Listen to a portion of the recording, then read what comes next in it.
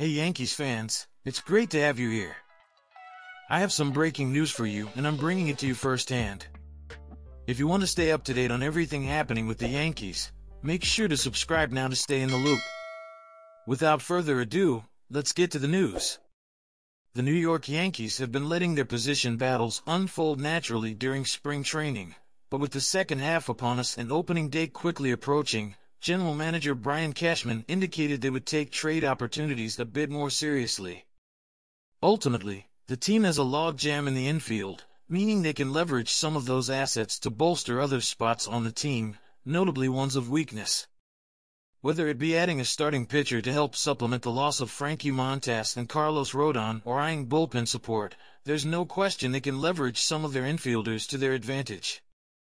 Cashman indicating that he wouldn't be surprised if teams came knocking on their door is certainly interesting. The most apparent trade candidates are Isiah Kiner-Falefa and Gleyber Torres, since the team has DJ LeMahieu under contract. They are prepared to elevate Anthony Volpe if he continues his dominance. Are you watching this news and haven't hit the like button yet? Go ahead and click the little thumbs up button so that YouTube will always recommend Yankees news to you. Despite IKF recording 2 hits and a homer on Friday afternoon, he is still well behind regarding his offensive contributions. Of course, Anthony Volpe is an unproven commodity but has lit up spring training with smooth defensive qualities and efficient offense. The 21-year-old has posted 6 hits, 5 runs, and a homer over 20 at-bats, hitting .300 with a .391 OBP.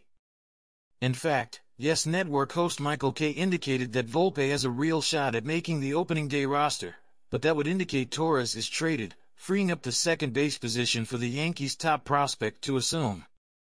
Alternatively, IKF is moved, Giancarlo Stanton starts the year playing in the outfield, and Torres serves as the DH.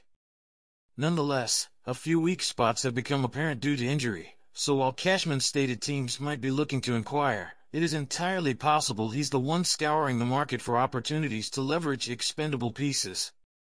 Well, Yankees fans, what do you think about this? Did you expect it or not? Leave your opinion in the comments. I would love to know what you think about it. And stay tuned to the channel because I am always posting the latest Yankees news. Make sure to subscribe so you don't miss out.